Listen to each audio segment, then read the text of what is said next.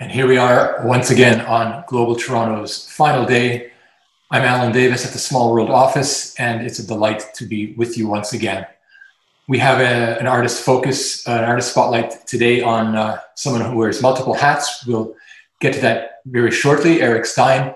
But on a personal note, if you'll indulge me for a minute, I just want to say how delighted I am at the success of this iteration of Global Toronto, and how I'm humbled by the energy and dedication of the amazing GT team. John and Umair, Shanley, Ala, Reza, Bridget, and Safura, along with Derek and other advisors and partners, have really knocked this out of the park. Yeah, I think we have something special here. When I started this little enterprise called Small World 23 years ago, I never would have imagined that something like this would transpire. Of course, there was no pandemic then, and there was no internet either. But anyway, things were different. That's my little message here from Small World and from my heart. Here's to the team, and here's to next year. Now, onto the topic at hand, Eric Stein. Someone who, as I say, has multiple roles in Toronto's music business and sector, as artistic director of the Ashkenaz Festival, and as a busy musician with Beyond the Pale and other projects. Ashkenaz celebrates the Yiddish and Jewish culture through its biennial festival and year-round programming. It showcases the work of leading contemporary artists from Canada and around the globe, working in music, film, theater, dance, literature, craft, and visual arts. It's an event with a huge community impact and well beyond. Their 25th anniversary takes place next year, hopefully in a post-pandemic world. Let us now check a short clip background on the Ashkenaz Festival. Here's the video.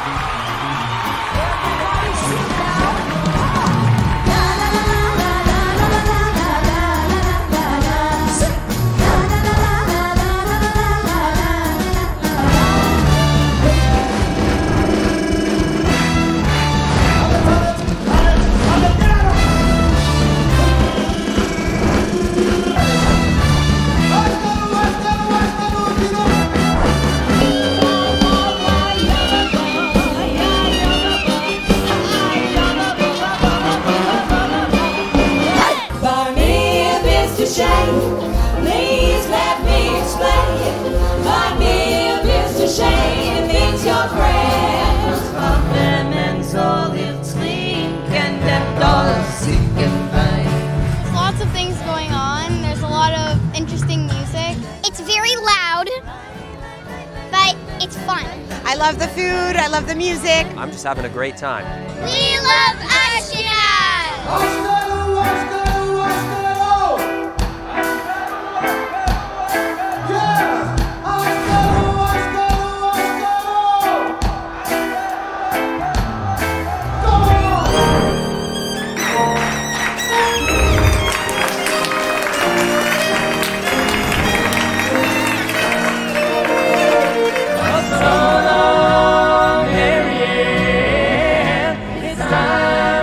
This is what I have to tell you about Ashkenaz Festival. It made me the happiest woman on earth. It's just so inspiring. Fabulous, amazing.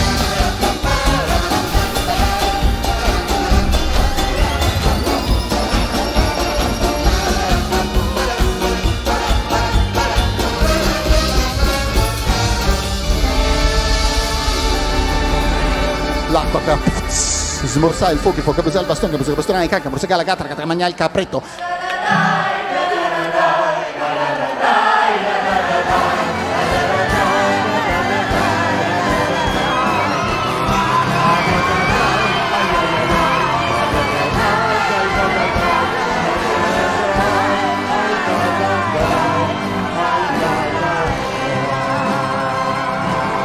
It's a really special thing, and if you've come to this festival, you know, and if you haven't come to this festival, make sure that you come the next time.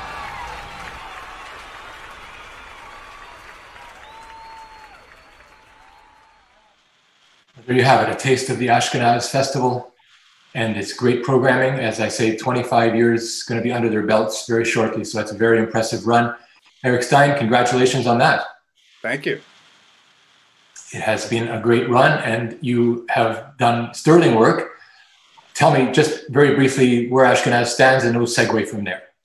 Well, this summer was supposed to be our 25th anniversary, and so what we've been doing over this summer is reaching into our archives. We have 25 years worth of amazing stuff to roll out, so we've been putting some of that out, and during our festival week in the first week of September, what would have been our actual festival, we'll be showing a whole bunch of archival stuff from the last 25 years. And it's actually worth noting, Eric, that of course both you and I, with the Small World Festival in September, are part of the Global Music Month. Right. In which we're collaborating with a series of American and Canadian presenters to celebrate global music throughout September online. So please, I hope people who are watching will notice that. A Global Music Month, there'll be lots of notice about that.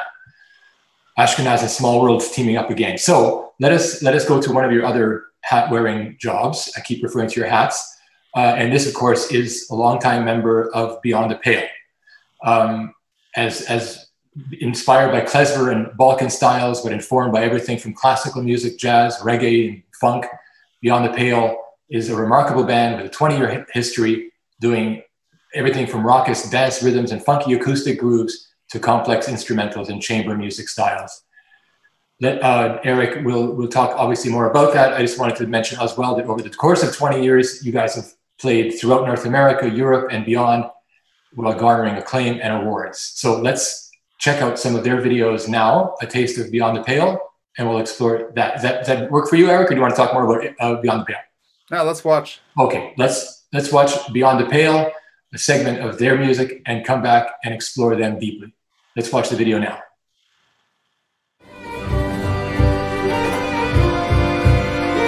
Good evening and welcome to His Room Live. My name is Derek Andrews. I'm the music programmer here. We're delighted so many of you joined us tonight to welcome a band that is some of the best players in the country, and we're going to let you hear them right now. Please welcome Beyond the Pale.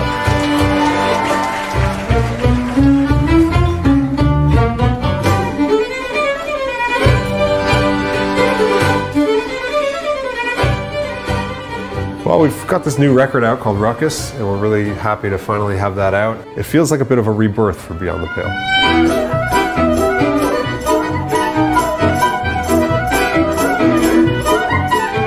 I guess I didn't really think about how long this band would last when it started, but to be here almost 20 years later and still be going and making vital music, that means a lot. That's something really unique and really special.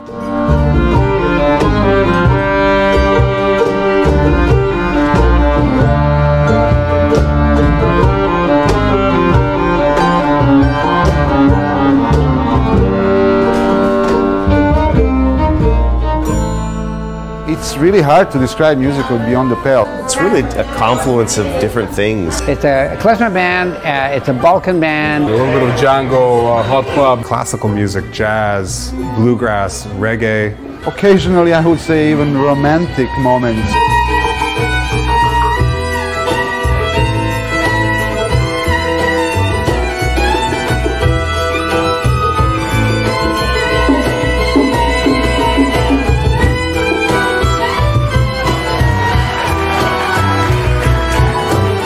I feel like the audience is able to connect with the music because it's created from a place of honesty, and it resonates with people because of that.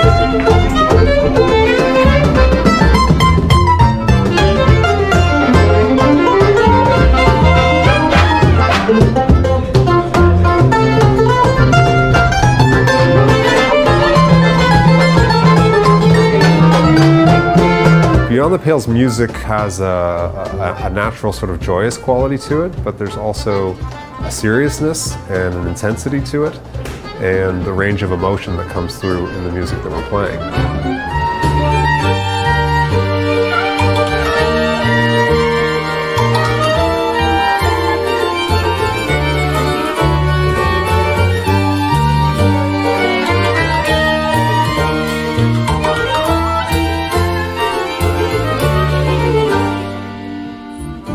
What can I say about the new album? I'm not sure. There's a lot of original material that sort of defies Boris from everywhere.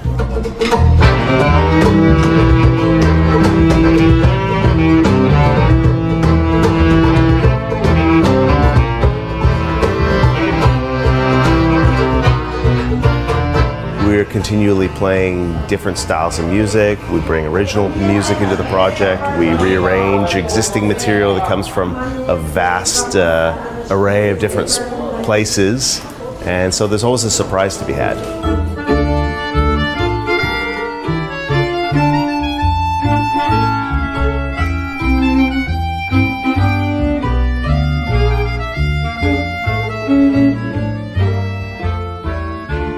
In general, it's, I would say, happy music.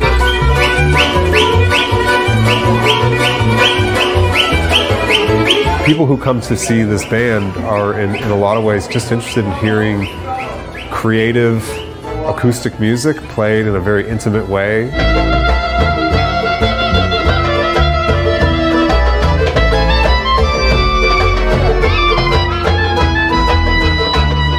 People who like jazz like it because there's a sophistication to the way we play as an ensemble. I have a lot of classical music friends who like this music. Everybody, what are you talking about? Everybody likes this music.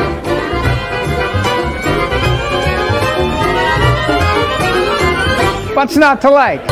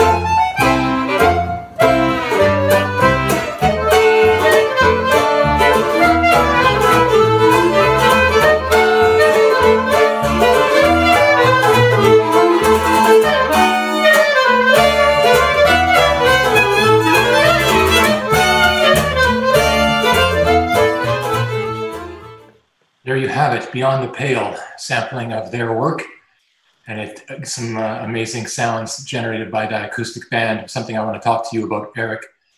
The band uses klezmer and Balkan style, as you said before, as a jumping off point for original compositions that have broad appeal. Tell us a bit about the process. How do you juggle those elements and come up with what you end up putting on stage? Well, it's a very democratic process.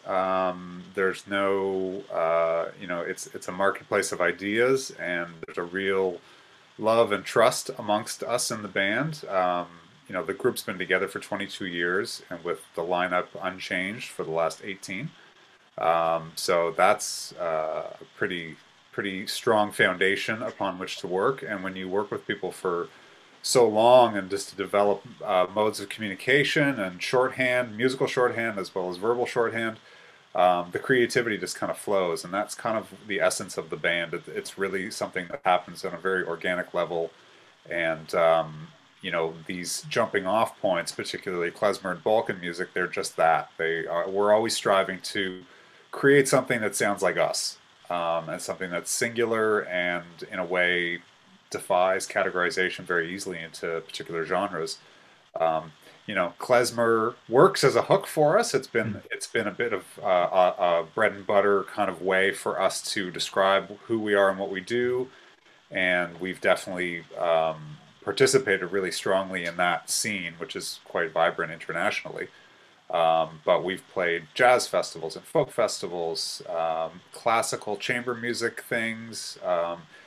Bluegrass fans like what we do. There's a bit of a twang to it. There's a bit of an Americana kind of flavor. We've toured in the American South, where people had never heard klezmer music and maybe had, never even really heard Jewish music in any way, but they dug what we did. And that's kind of the most gratifying experiences I think I've had in that band over the last number of years, is playing for people who didn't know what to expect, and just kind of enjoyed the music for what it was. It's an interesting point. And again, like a lot of groups that I've spoken to over this week, there's obviously these elements of tradition and if you want to call it modernity or other influences. So, and again, the organic nature of what you do. So you don't necessarily want to be limited by any one of them, but do you consciously sort of say, well, this is going to have a jazz feel, or this is going to have a bluegrass feel? There's obviously some kind of information that you're coming in with, right? Yeah, I guess. I mean, I think that we're probably not that rigid in terms of saying, okay, now's the moment when we're going to sound like a jazz band, or we're going to sound like a klezmer band. I mean, if anything, probably there are moments when we decide, okay, we want to do something that is going to be more traditional or more linked to traditional styles. But for the most part, on a purely artistic level, we're really striving to create a sound that's our own. Your own. And that sound is very much an acoustic sound, isn't it? I mean, you remained that way throughout the longevity of your career.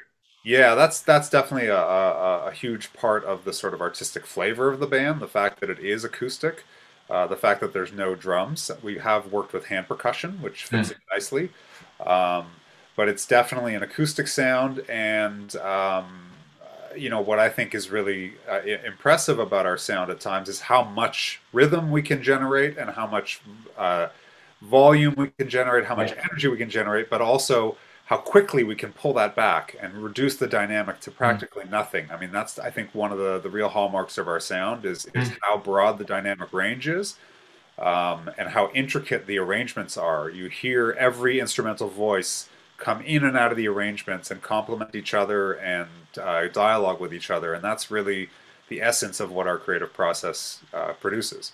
And no one's pulling out a Stratocaster with a distortion pedal and riding over your sound. Yeah, but it is interesting. Some people might say, "Oh, you're limiting yourselves by doing acoustic instrumentation." But as you say, the dynamic range is there if you know how to exploit it.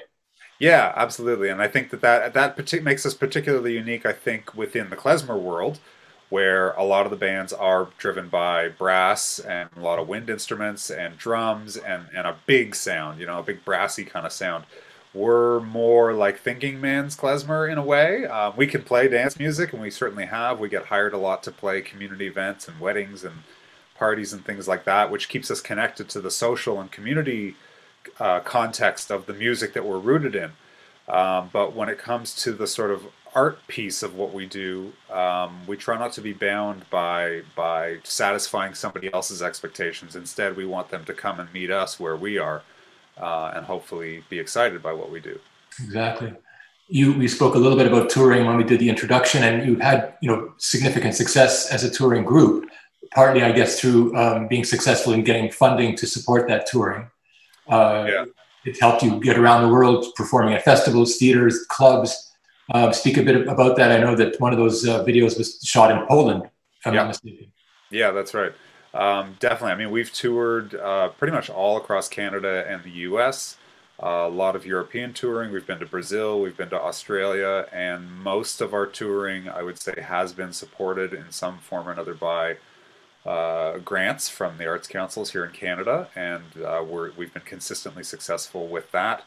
And oftentimes a tour will start by getting an offer from a venue somewhere, where the offer in and of itself is not nearly enough to actually get out and do the gig. But if we've got enough lead time that we can assemble a route and apply for funding, that gets us going. And so the last number of tours, the last 2-3 years have actually been quite active for the band.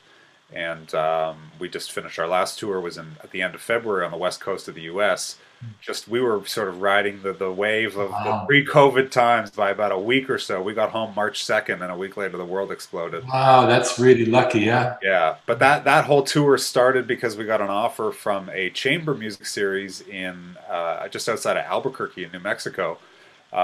And the offer was a decent offer for a gig, but it wasn't nearly enough to plan a tour. But my MO has been, if you give me enough lead time, I'll connect dots, I'll go get grants, and I'll make stuff happen. And that's pretty much how it's happened for us. Well, we are, no doubt, we are fortunate to have the support of the Canada Council and others in this country to help export our culture and make it work for us financially, because Lord knows it's not easy on either side of the stage. Yeah, that's for sure.